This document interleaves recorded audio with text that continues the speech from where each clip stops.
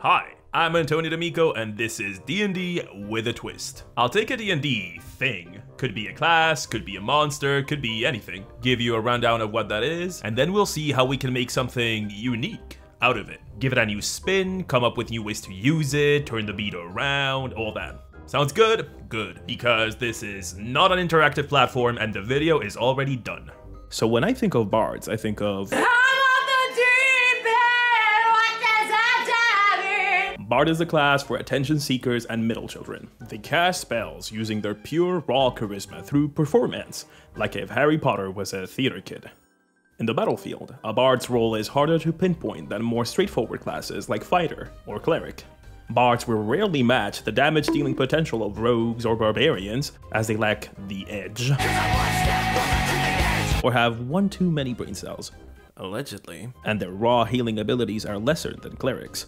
But they make up for it for being what in the industry we call a duck. This bad boy can swim, walk, and fly, but can't do any of the three very well. And we love it for it. Bards are versatile, which means that a good bard player can adapt to many different situations, and they take the role of support in an interesting direction. Bards have healing spells, but they get a ton of utility and debuff spells, and, most importantly, the ability to inspire. Inspiration is the class resource for the bard and its trademark ability. They use their performance to inspire another party member, to give them a boost to their attacks or saving throws so they can be useful, while the bard just vibes? I don't know what a bard does. This allows them to support the party and hinder the enemy with their debuff abilities. Or they can hinder the party just by virtue of being a bard. There is an area where bards take the cake above all classes, and it's outside of combat. Yes, that scary part of the game where you're supposed to talk to people and pay attention to complicated things like words, plot, or the dreaded puzzle. Bards are what is often referred to as a skill monkey. A monkey that has gained sentience after sitting through one too many Skillshare ads. Bards get, hold on, let me crunch the numbers. Yeah, approximately 3,000 skill proficiencies and half of that in expertises. Which is a fantastic way for your DM to want to speak to you after the game because you kind of insisted on rolling every single skill check during the whole session. Bard subclasses, or Bard colleges, because what former and current liberal arts students needed was a constant reminder of their student loans and their fun, whimsical fantasy game. Lean on the versatility inherent in the class. Some give the bard more spells, some give more damaging abilities, and some give new uses to their trademark ability, inspiration. Let's look at a few. The College of Lore lets you live the fantasy that spouting fun facts and random pieces of information is in any way charismatic. Their whole thing is adding more spells for you to play with and turn the bard away from ever being anything but a full spellcaster. They also get the best use of bardic inspiration, cutting words. Which lets you inflict a very sizable debuff on any enemy attack, damage, or ability checks by, once again, letting you live the fantasy that you can come up with a savage comeback on the spot. The College of Valor, or the College of Swords if you like good flavor and eating through your inspiration in 3 turns, turn the bard into a martial damage dealer, in a process that experts like to refer to as chatification. They boost the martial damage dealing capabilities of the bard, making them dex-based fighters that weave martial attacks and spellcasting together. If you are a Final Fantasy fan, you will recognize this as being very similar to the Red Mage, the best thing to come out of any gaming franchise ever. F you, fight me.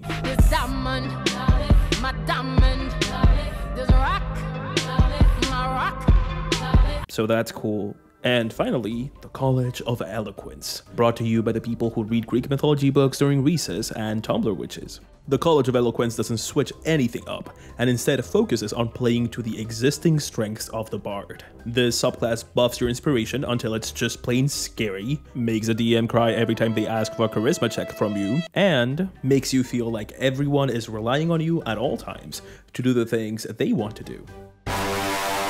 Can you guys tell this one is my favorite?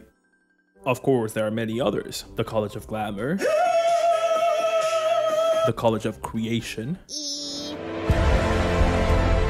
prophecy is true. And the weird one.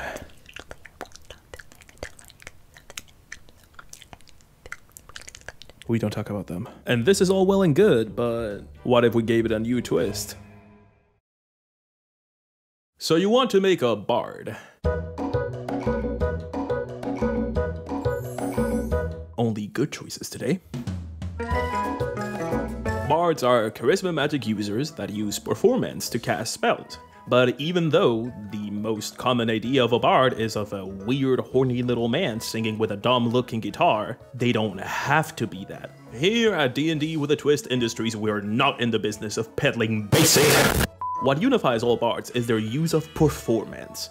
But as we've seen with some of the subclasses, that performance can be anything. It doesn't have to be music or hell, it doesn't even have to rely on sound.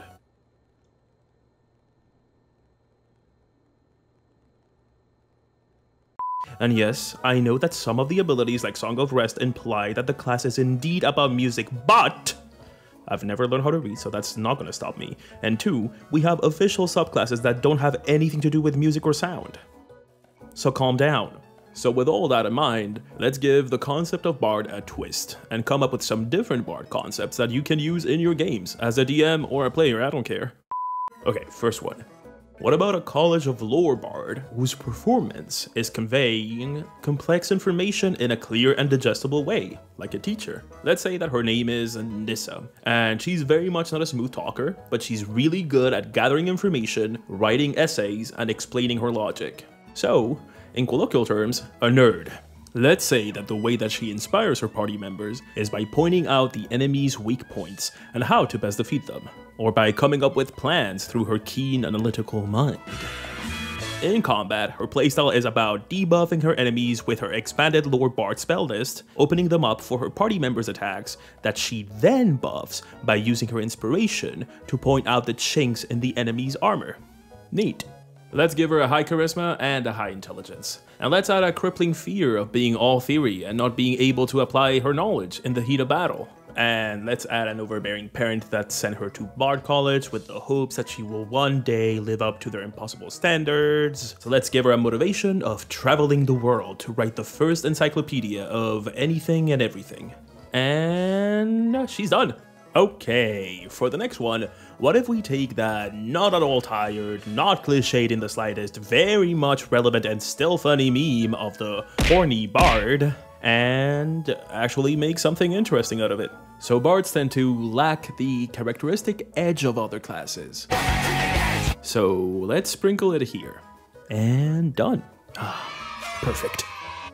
Alcott, our bard here, had a rough childhood growing up as an orphan in Fantasy City, working title, which is what led him to become part of an infamous band of assassins for hire. His modus operandi was to enter the houses of nobles as a performer and commit some fun murders when he got in. Now, when he was working as an assassin, he fell madly in love with, sexy partner, working title, and together they did many dangerous and sexy missions until one day, sexy partner, working title, betrayed him and left him to die alone. How could this happen to me? I made my mistakes.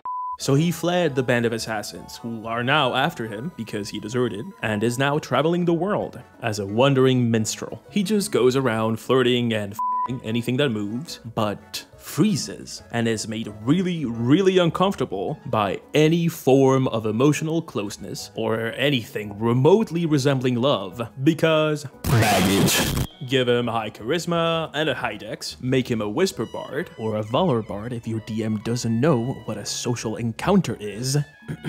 And done. This bad boy can fit so many trust issues in it.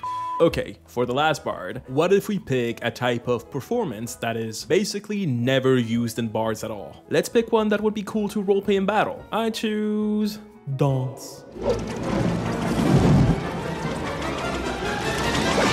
Wouldn't it be cool to make a bard that uses dance as their performance and have the playstyle be all about their positioning in the battlefield? They could have a dance partner ability that boosts a party member they select as their dance partner. They could stop enemies in their tracks with their dancing, and they could be more powerful if they attack when they're dancing. Well, you're in luck. I just created a whole bard subclass centered on dancing just for this video. I even drew the whole illustration. Oh. Wait, I gotta do that. 1 second.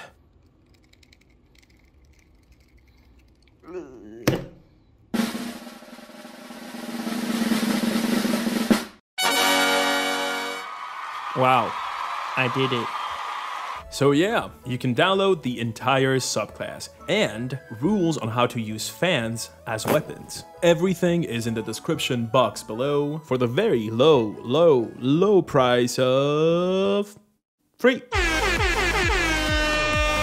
Okay, we have our nerd bard, we have our horny bard, and now we have a whole subclass for dancer bards. I would say we've given bards a fun twist. See? It's that easy. It was very much not easy, please. It took a long time. Please be kind. I hope you like this whole D&D with a twist thing. I plan on doing a bunch more, and I think that next time we won't be doing a class. We'll be tackling something different. Something monstrous. Something more evil. Go ahead and take a look at the free bard subclass we did here in the video description. That'd be very nice of you, and I would appreciate that a lot, if only to see the high-res pic of the art, and I'll see you around.